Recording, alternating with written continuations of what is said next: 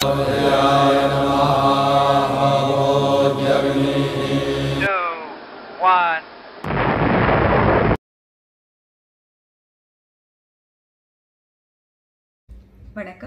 இது லக்ஷ்யா ஸ்டோரிஸ்.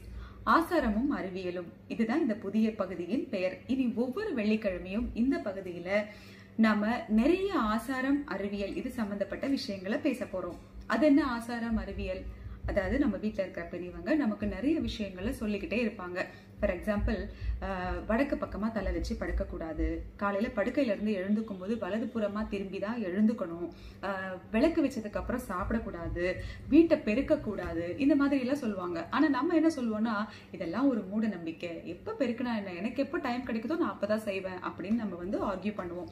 ஆனா இதெல்லாம் வெறும் மூட நம்பிக்கைகள் கிடையாது. இதுக்கு எல்லாத்துக்கும் பின்னாடியுமே சொல்லப்படாத விஞ்ஞான ரீதியான உண்மைகளும் இருக்கு.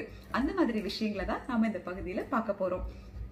முதல்ல இந்த பகுதியை மங்களகரமா விளக்கேற்றதுல இருந்து ஆரம்பிப்போம். எப்படி பூஜை ரூம்ல விளக்கேத்தி வைக்கிறது? இப்போ ஒரு குத்து விளக்குல எத்தனை திரி போட்டு ஏத்துனா அது வீட்டுக்கு நன்மையை உண்டாக்கும் அப்படின்னு சொல்லியிருக்காங்க. ஒரு திரி போட்டு ஏத்துறது நல்லது கிடையாதான். 2 திரி போட்டு ஏத்துறது ரொம்ப நல்லது. 3 திரி 4 திரி போடக்கூடாது. 5 திரி போட்டு ஏத்துறது ரொம்ப ரொம்ப விசேஷம். இதுக்கு பெரியவங்க சொன்ன விளக்கம் என்ன அப்படின்னா, ஒரு திரி போட்டு ஏத்தும் போது வீட்டுல இருக்க பெரியவங்க கோவப்படுவாங்களாம். ஏன்னா அது நோயை உண்டாக்குமா. பொதுவாவே ஒரு திரி போட்டு ஏத்துறதுங்கிறது நோயை உண்டாக்கும் அப்படின்னு சொல்றாங்க. 3 திரி 4 திரிங்கிறது அலட்சிய போக்க காட்டுமா. அதனால வீட்டுல தரித்திரம் சேரும், அந்த வீட்டுல செல்வம் தங்காது அப்படின்னு சொல்றாங்க. 5 திரி போட்டு ஏத்தும் போது ஐஸ்வர்யம் பெருகும். 2 திரி ஏத்தும் போது ரொம்ப ரொம்ப நல்லது இந்த மாதிரி சொல்றாங்க. இதை இப்படியே சொன்னாங்கன்னா நாம எதிர்மறையா என்ன கேட்போம் தெரியுமா? ஒரு திரி போட்டு ஏத்தும் போது வெளிச்சம் கொஞ்சம் கம்மியா இருக்கும், 5 திரியில ஏத்தும் போது வெளிச்சம் கொஞ்சம் அதிகமா இருக்கும், 5 திரி அப்படின்னா எண்ணெய் கொஞ்சம் அதிகமா செலவாகும். இந்த மாதிரி நம்ம ஆர்கியூ பண்ணுவோம். ஆனா இதுக்கு விஞ்ஞான ரீதியா ஒரு விளக்கம் கொடுத்திருக்காங்க. அது என்னன்னா, டவுசிங் ராட் அப்படிங்கிற ஒரு சின்ன கருவியை வச்சு இந்த விளக்கேற்றதை பத்தி ஒரு உண்மையை கண்டுபிடிச்சிருக்காங்க. ஒரு திரி போட்டு விளக்கேற்றும் போது அந்த கருவியை வச்சு ஆராய்ச்சி பண்ணிருக்காங்க. அப்போ எதிர்மறையான சக்தி பரவுச்சான். 2 திரி போட்டு ஏத்தின போது அனுகூலமான சக்தி பரவி இருந்ததா. 3 திரி 4 திரி போட்டு ஏத்தும் போது அப்ப பார்த்தா எதிர்மறையான சக்தி பரவுதான். 5 திரி போட்ட போது முழுக்க முழுக்க அனுகூலமான சக்தி பரவி இருந்ததா. அப்போ இதுதான் உண்மை. பெரியவங்க சொன்னதுல மூட நம்பிக்கை கிடையாது, அது நல்லதுக்காக தான் சொல்லியிருக்காங்க.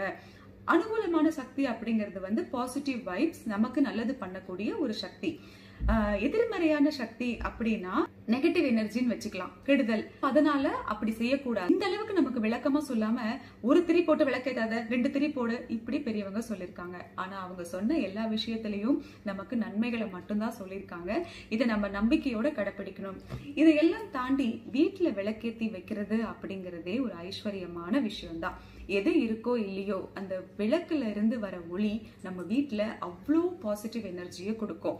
விளக்கேற்றுதல் அப்படிங்கிறது நம்பிக்கைகள் எல்லாம் தாண்டி ஒரு நல்ல பாசிட்டிவ் வைப் கொடுக்கக்கூடிய ஒரு விஷயம். சோ நம்ம எப்பவும் மாலை நேரத்துல விளக்கேற்றி வச்சு நம்ம நம்பிக்கையோட ப்ரே பண்ணுவோம். அது எதுவாக இருந்தாலும் கண்டிப்பா நிறைவேறும், நல்லதே நடக்கும். மீண்டும் இதே மாதிரி நல்ல விஷயங்களோட சந்திப்போம். அது வரைக்கும் லக்ஷ்யா ஸ்டோரிஸ் பாருங்க, லைக் பண்ணுங்க, ஷேர் பண்ணுங்க, கமெண்ட் பண்ணுங்க, முக்கியமா சப்ஸ்கிரைப் பண்ணுங்க. நன்றி.